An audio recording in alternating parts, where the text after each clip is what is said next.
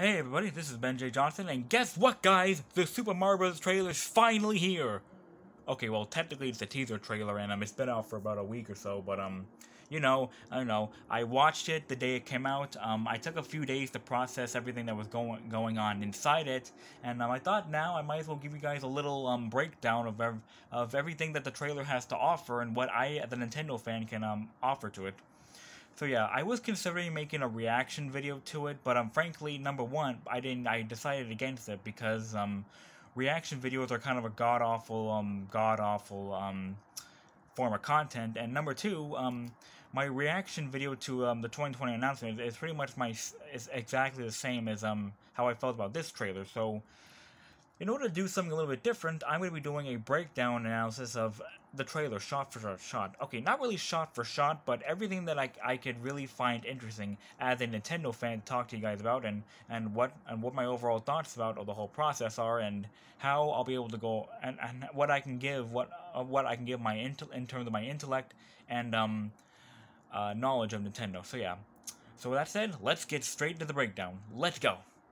Okay, so in the very first shot of the trailer, we're introduced to like a really icy landscape, and if you look in the distance, you can see like a little ice-esque kingdom that has like a bunch of like little spiral buildings and pillars that are kind of reminiscent of the spiral of the spiral mountain scene in the first level of Super Mario World. At least that's what I took out of it.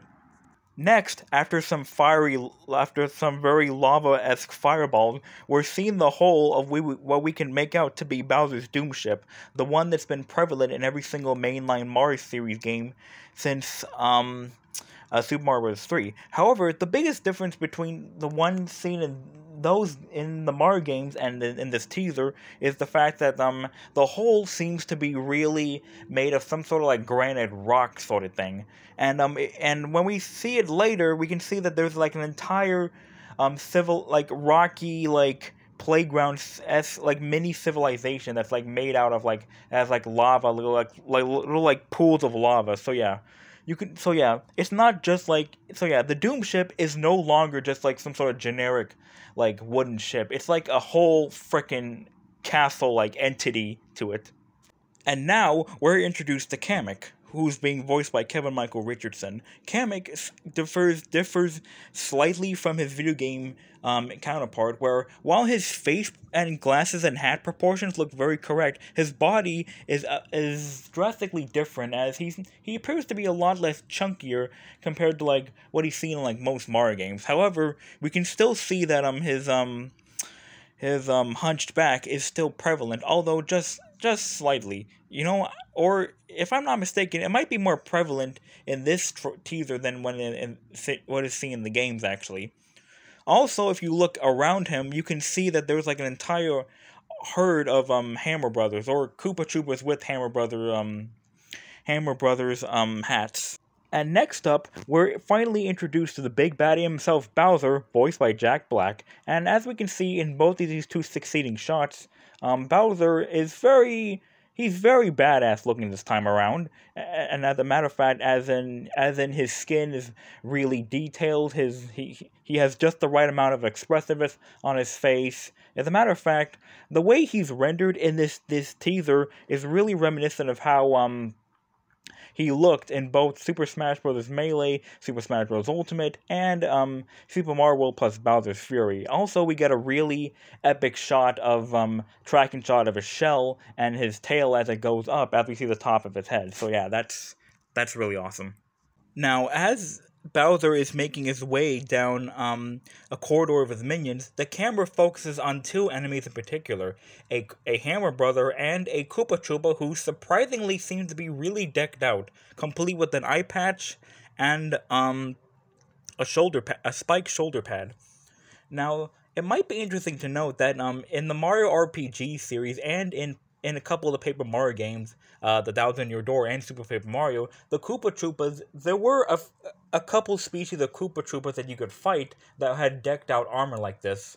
In a couple of the Paper Mario games, the Koopa Troopas had eye patches, and in Super Paper Mario, there was a Koopa Troopa that was decked out with knight armor. So this could be a reference to those specific enemies. Bowser says, "Open the gates," and then after that, the gates to the kingdom open, and we're greeted to an entire shot consisting of mostly penguins, taken with their designs being taken from Super Mario 64, as as all the succeeding games had their eyes be a lot more lifeless and lifelike. However, in this shot, you can tell they're taken from Super Mario 64, as their eyes are a lot more cartoonish this time around.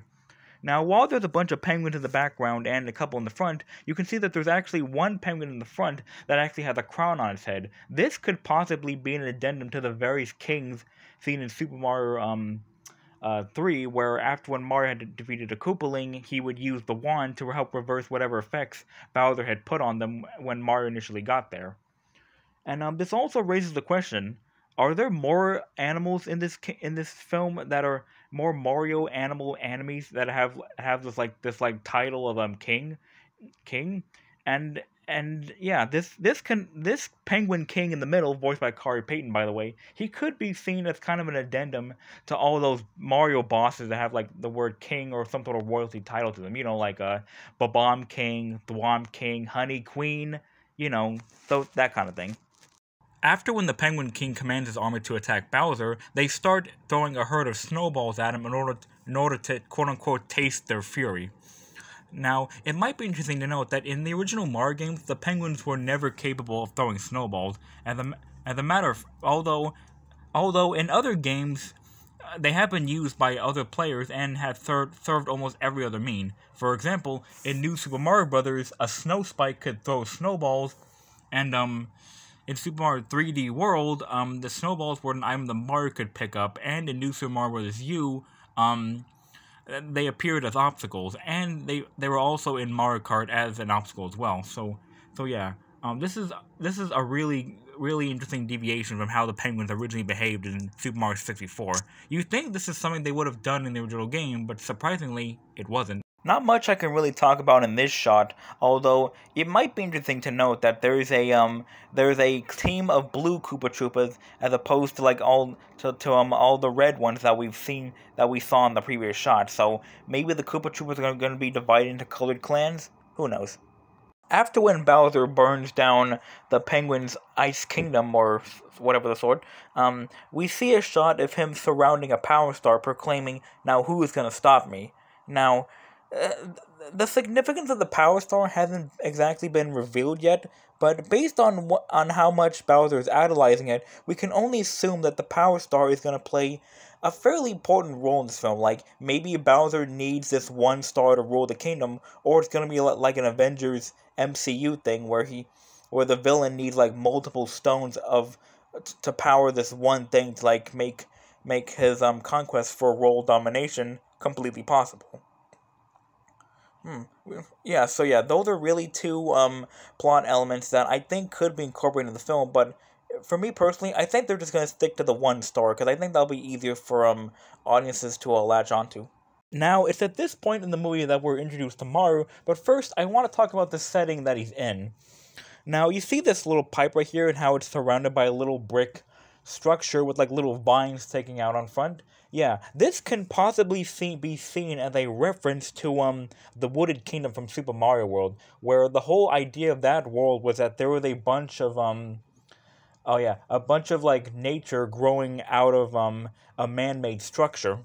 Additionally, the specific area where Mario lands is really filled to the brim with mushrooms, a lot more than the title of the kingdom suggests. Now, the mushrooms itself have never been a huge part of the Mushroom Kingdom, as the village that the Princess Peach's castle is associated with doesn't really have a whole lot of mushrooms around it. However, the abundance of mushrooms could be reminiscent of those levels from New Super Mario Bros., where Mario had to land on balancing mushrooms or rising and falling mushrooms, or hell, even that track from Mario Kart Wii where the whole stick of the track was that it was a mushroom valley, overseeing a mountain. So yeah. And now we're introduced to the big hero himself, Mario, voiced by the inimitable, memeable Chris Pratt. And to start off with, Mario looks really good. I mean, of course, yeah, we're not used to seeing Mario with this much facial expression, but that's to be expected in a movie where he's constantly talking. Now, to start off with, the circles on his gloves don't really have those circles, aren't really there anymore. Instead, they're lines. If you look really closely, there's a couple shots in the light where you can actually see like a bunch of like lines that are like connecting between like the fingers and stuff, and like the lower part of the gloves.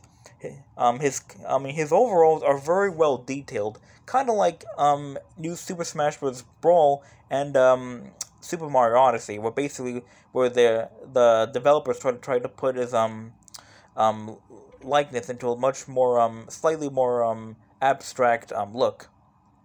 Also, one last thing I want to bring up is that Mario's hair is brown just like in the games. However, you might also notice that his mustache is actually like a darker shade of brown. So yeah, that's a really interesting color change they went for an iconic video game character whose mustache is normally black. Mario stumbles around the field and he says to himself, "What is this place?" And then he finds a blue mushroom. He's about to touch it, but then a toad pops out of nowhere and says, "Do not touch that mushroom, you'll die!" Now, obviously, we know that's Keegan-Michael Key because he has a really distinctive voice, but let's talk about Toad's design. Toad has a fairly unique design, to say the least. For one, he's wearing a backpack, which a lot of people on social media have actually theorized that this is actually Captain Toad, and the real Toad is in, Peach's castle somewhere. Also, we don't know if this is going to be the case, but a lot of people have also said that Keegan-Michael Key might be voicing all the Toads in the game, not just this one, or the one in Peach's castle, if they are on an assembly line, that is. That would make a lot of sense, seeing how, Eric Bauza may or may not be voicing all the Hammer Brothers, and so on and so forth. So yeah, that's something to think about when you see the movie next year.